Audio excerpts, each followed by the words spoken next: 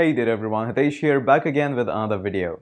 In this video, we're going to talk about something important, and before we even talk about that, I want to ask you a couple of questions because it is very important to understand why we are learning what we are learning.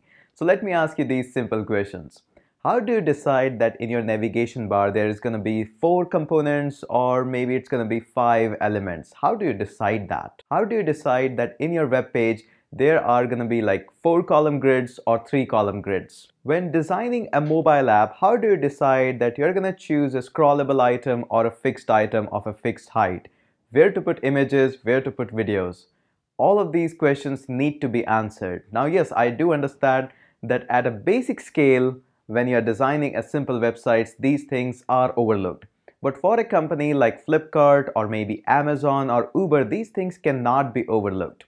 In today's video, we're going to answer all of these questions, that how these things are designed and are being produced at a higher company like big giants, Google, Amazon, Flipkart, and all these things. Coming up in this video.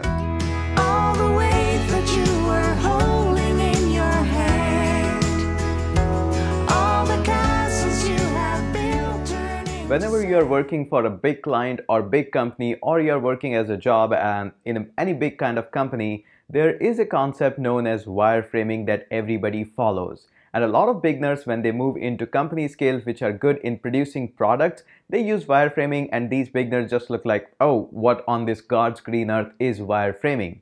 So let me give you a quick introduction of what is wireframing, what are the tools that you can use for wireframing, and it's the easiest process in the development phase. Yes, I do agree that there are experts of wireframing and putting the content on the web page, but it's not like always you have to hire an expert and have to deal with that. Many times your company people, like your head of the company, your team manager, and your developer just sit together, do a brainstorming, and can come up with a really good wireframing. So what actually is a wireframing? Wireframing is simply an idea of how you want your data to be shown up there. Now, here's a quick hint about wireframing.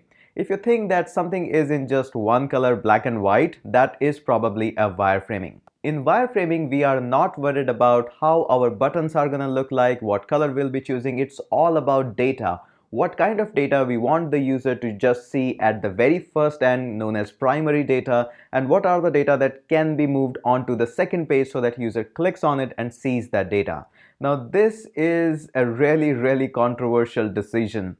Sometimes people do agree with that, sometimes people don't agree that. Usually that happens with a vote being cast between developers, designers, head of the team, and all these people. In wireframing, we don't use any kind of images, any kind of colors, or any kind of video data. It's all about mocking up the screen. For the images, just use a kind of a regular image which doesn't even deplete the image. Usually a cross sign is being used for images. Now the goal here is I want an image at this section and I want a data at this section. It is not being talked about what should be in that data, what the line we should use, what should be our tagline. All these are not being discussed at this phase. More important question is what should be in our navigation bar and where should be our navigation bar. If we want to display an image, that's it. We want an image here. How our website should look like, whether 3 grid columns or maybe 4 grid columns. How our app should look like. The tiles that you see at Instagram, the top image, the button should be there. These are all first done in the mockups. Mockups are basically mainly of 2 types. Yes, a lot of people just disagree with that there can be a variety of mockups, but usually they are just 2 types. The one is low fidelity and the second one is high fidelity. In the low fidelity, you can just pick up a pen, paper, maybe a Sharpie or a marker and can just start drawing on a piece of paper. Now, I always say that it is far more easier in the design process to change anything. If you didn't like it, just throw out the paper, bring up a new paper and just start designing on that. These low fidelity paperwork always saves you a lot of time as compared to when making these changes with the development phase. Doing up all these things on pen, paper and Sharpies is known as the low fidelity wireframing. Now yes, sometimes people like to work on the mid fidelity as well, in which the user flow is defined, that when user will be logging in, how it will just go through and how the login process and all these flow work. But usually it is avoided in the wireframing because there's a separate team working with that. along with the database guys and all of that. Now here comes the second stage of the Fidelity. Now once everything is being sorted out on pen and paper, everybody just agreed or somehow disagreed on that. Now it's final, it's done. Then you move on to the next stage, which is I call as high fidelity. In the high fidelity, people like to use software. Now, one of the industry standard software is Blasmic. Now, I have seen experts walking through with the Blasmics like just anything, but it doesn't mean that you also have to use Blasmic. All of these fidelity work can be done in any kind of software like Photoshop, Illustrator, Sketch, or maybe you want to use anything else. You can use that as well. Now, only thing that you have to take care is don't use any color, don't use any kind of button format or image at all. You just want to go with a very broad way of putting up the data. Just use a cross for images or maybe some blank bars for the graphics of the text. This is done so that you cannot concentrate on what is data and rather you concentrate on what data I want the user to see at my front page or home page or about page or whatever that page is. For such kind of high fidelity things, I don't use Blasmic. I'm not an expert in that. I have tried and worked on it. I didn't like it that much. For that, I again use Sketch. But again, this doesn't mean you also have to use Sketch. There is one very good service known as mockups, and this is also being used quite a lot in the industry. The reason being that it can also design flows and prototypes and all of that. So it's a very common service. But again, there is no match for Blasmic. It's just kind of a rock solid thing. There are a couple of other services that as a beginner you can try and use. One of them is Wireframe Dot Cc, totally free and completely browser based. So you can quickly design your website and can just figure out what should be the navigation bar, how your app should look like, what kind of image you want to put there. Again, not being sponsored by anyone, just trying to share what the industry is using and what I like. It's a well-known fact by everyone that the more you're gonna sweat in the practice, the less you will bleed in the war. I always recommend to do more brainstorming at the process of wireframing and prototyping instead of just having a developer and changing all the things regularly, like change this button, move this button here and there.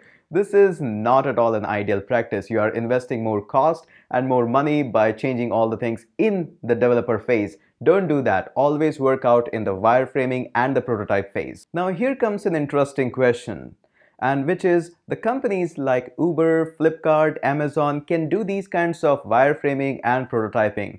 But if you are just a freelancer who want to design a website for a person who doesn't barely know that what he wants on a website is actually much more trickier than what you are expecting. Doing all kind of these wireframing and prototyping for that person is obviously going to increase the cost. So sometimes developer at a small industry always like to skip these parts. But this is not a good practice, and obviously you will be chatting with more clients, investing more time in that. So make sure you tell your client that first, hey, go ahead, pick up a pen and paper and just show me that how your website should look like. What are the elements that you are expecting there on your website? I have dropped number of clients on web development and app development who were not even ready of thinking about what they actually want.